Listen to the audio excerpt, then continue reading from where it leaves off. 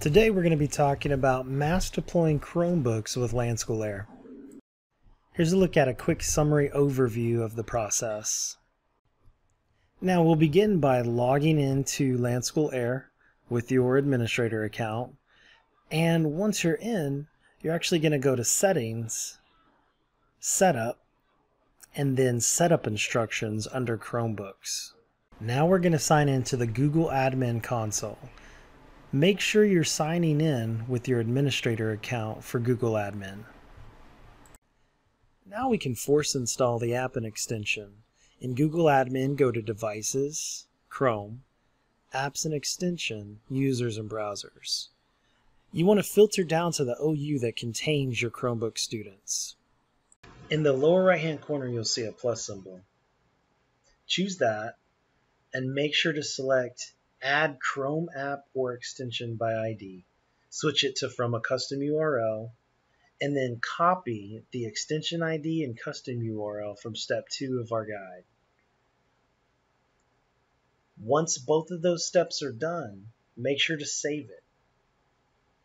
Now we're going to choose Force Install for installation policy, and we're going to set the permission and URL access to allow all permissions.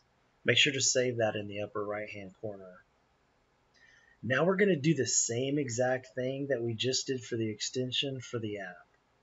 So again, on step 3 of 5, copy over the extension ID and custom URL. Now the important thing here in this particular step, this extension ID is unique to your organization. Once you have both of those copied, hit save. And then we're going to do the same thing. We're going to select Force Install for installation policy. And we're going to do permission and URL access to allow all permissions. Make sure to save it. Now from here, we're going to move on to the Authorize with Google step.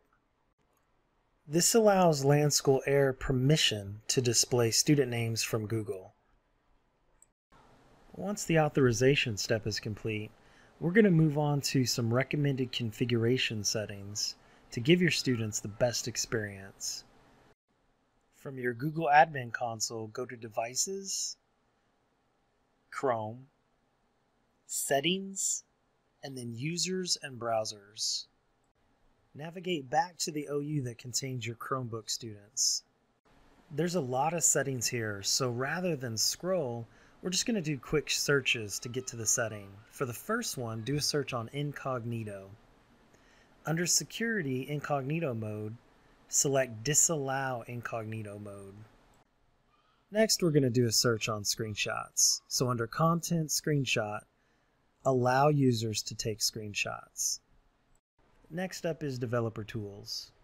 We want to disable this. So once you get to the setting, be sure to choose Never Allow. For the last setting in this section, do a search on Idle.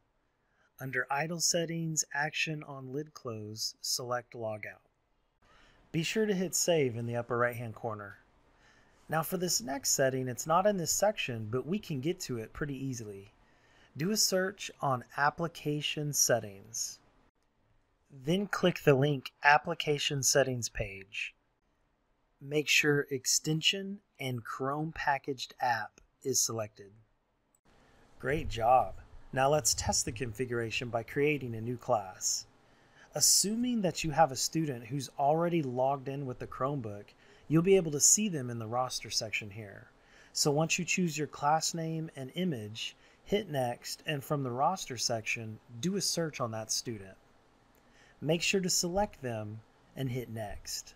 There's a couple other settings if you want, so make sure you step through those and then hit Finish.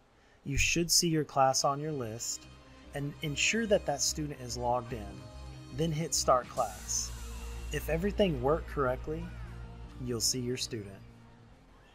I hope you found this video useful. Be sure to visit lanschool.com for more resources regarding LanSchool Air.